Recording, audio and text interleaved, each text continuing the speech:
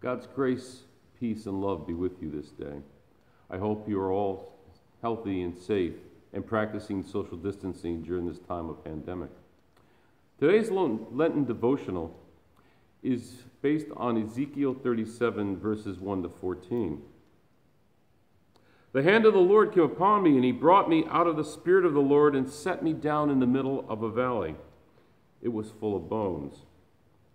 He led me all around them. There were very many lying in the valley, and they were very dry. He said to me, "Mortal, can these bones live?" I answered, "O Lord God, you know." Then he said to me, "Prophesy to these bones, and say to them, O dry bones, hear the word of the Lord. Thus says the Lord God to these bones, I will cause breath to enter you, and you shall live. I will lay sinews on you, and will cause flesh to come upon you, and cover you with skin, and put breath in you, and you shall live.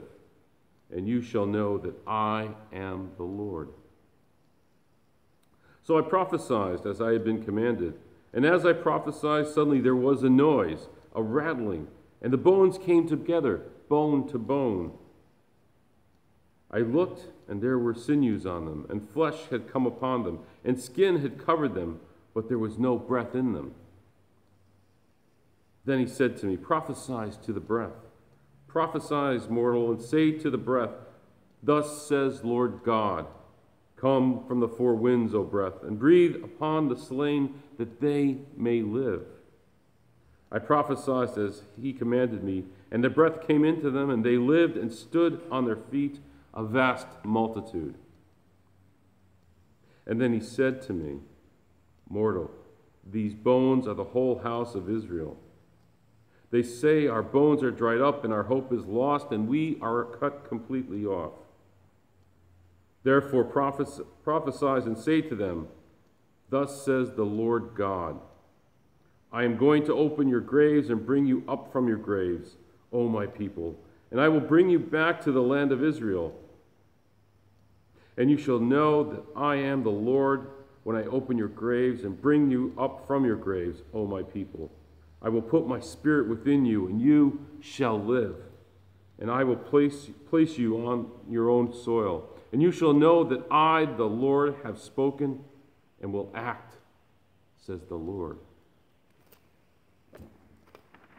Today's devotional is supplied by Lutheran Seminary in Minnesota. It is always breath that breaks the silence. The hand of the Lord came upon Ezekiel and brought him by the Spirit to a valley full of bones. Ezekiel is led to know the landscape of the valley. It was full of many and very dry bones. God calls Ezekiel to prophesy 3 times, to the bones, to the breath, and to the biet, the Hebrew word for house. The bones are the whole house of Israel.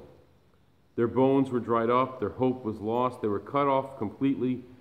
Exile tends to do that to a people.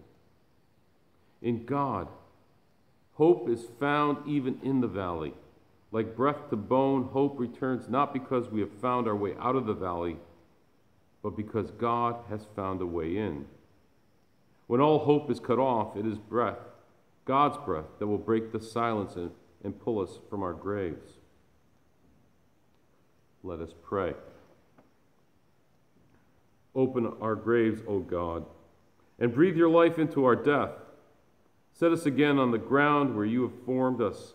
Tell us again that we shall live. Amen. May the Lord bless you and keep you. May the Lord's face shine on you with grace and mercy. May the Lord look upon you with favor and give you peace. Amen. Please join us each weekday for our short Lenten devotional. Hopefully, this will help you remain connected to your faith community. God bless.